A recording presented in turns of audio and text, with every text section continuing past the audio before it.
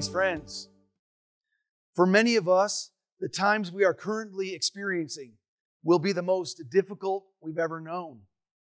The general climate is one of uncertainty, fear, and stress. Most of us are confined to our homes. Many of the Dugway workforce are even teleworking from home. Some people are living with people they would rather not be living with, which can be bearable in normal conditions, but unbearable right now. Others are living alone and wondering, how are they going to survive the weeks and weeks of near solitude?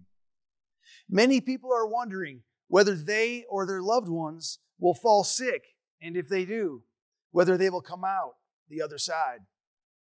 So in these difficult times of uncertainty, when we are being denied much of what we have long taken for granted, how can we keep our sanity in check?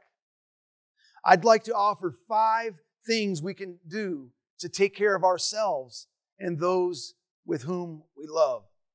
First, we can take breaks from watching, reading, or listening to news stories. This includes social media.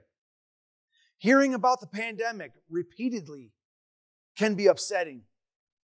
While we need to stay informed, this doesn't mean we should spend every minute of every day glued to the news feeds on our smartphones. Reading an overload of COVID-19 related stories is likely to be harmful to our mental health. Instead, use this period as an opportunity to read about other things in the media and to broaden your knowledge of the world more widely. For every coronavirus story that you read, challenge yourself to find 2 other stories that don't even mention the pandemic. That will help you to remind you that there's a world out there beyond the coronavirus, a world that we will all eventually return to. Second, we can do something we've always wanted to do or plan for it.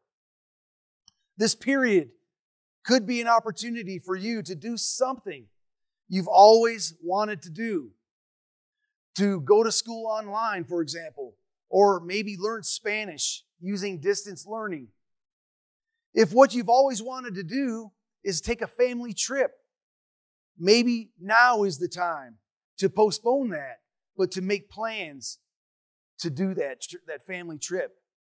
Similarly, the current climate might not seem the ideal environment in which to start your own business, but that doesn't mean you can't start planning for it.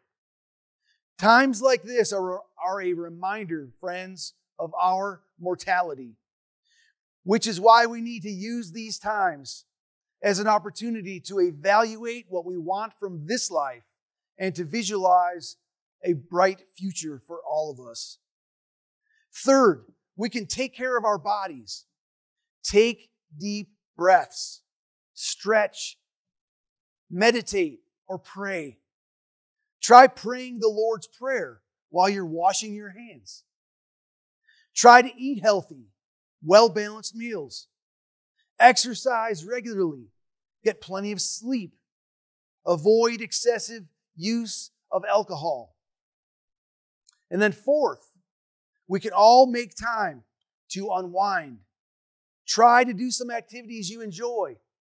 My family has been enjoying movie nights, watching movies like Star Wars chronologically. And then fifth and finally, we can connect with others by talking with people that we trust about our concerns and our feelings. I'm available 24/7 via my cell phone. My phone number is 435-830-8929. I'm available and I'm confidential. Another way to connect, I have found, is through FaceTime. It's a great tool to visualize and talk to people face to face over the phone. So friends, finally, what I'd like to say this morning to you, the best way to take care of ourselves and others is to practice social or physical distancing. This is the best practice that we can do to take care of ourselves and others. Friends, may God bless you, and may God bless the United States of America.